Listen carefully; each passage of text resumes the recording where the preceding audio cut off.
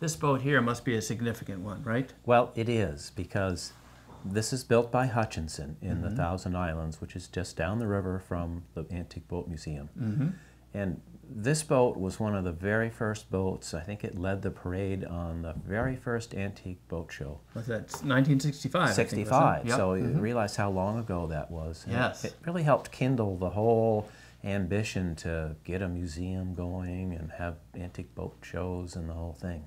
Hutchinson, they were made almost locally to where the museum is today. The museum's in Clayton. They are in Alexandria Bay, right? Correct. They're Yes. just down the river, and Alex Bay was the larger of the two towns, Oh, and they okay. had several boat building, companies there.